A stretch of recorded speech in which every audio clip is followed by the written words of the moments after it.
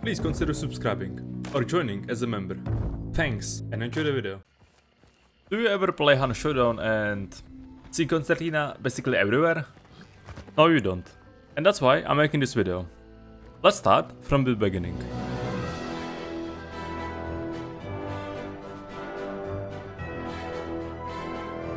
So, what am I talking about? In the past, I made a social experiment where I asked my viewers to rename in-game to Rachter. This was to combat people that use streamer names to promote them in a bad way, like using their soundboard, team killing, and being offensive towards players. This experiment was incredible success. We got over 400 people in the bayou with name Rachter. Many Hunt streamers noticed it, Hunt players as well, and we even got reactions from the devs. It was simple and effective.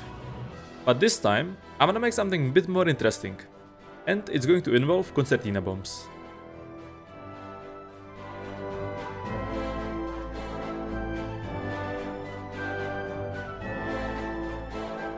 Well, what do you need to do?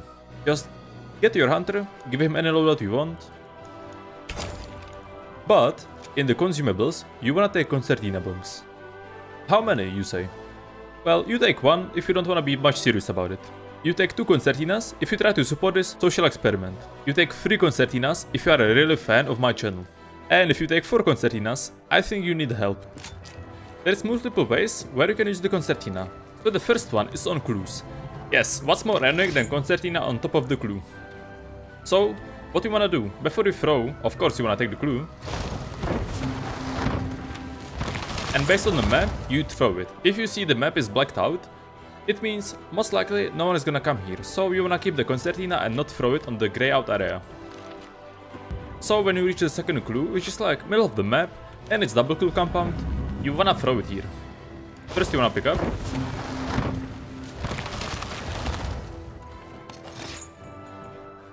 As you can see, oh, there is people coming.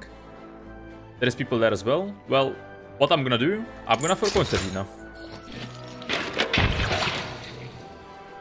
Yes, it's gonna be very annoying, and that's the point of this social experiment.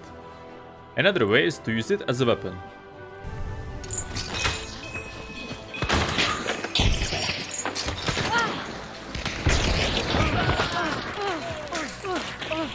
And the third way how can you use the concertina bomb is throw it on the choke points, like bridges, or some areas where people usually go.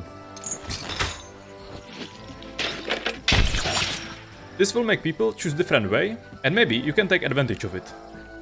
And the fourth way is just be creative. Find something new and show it to the world.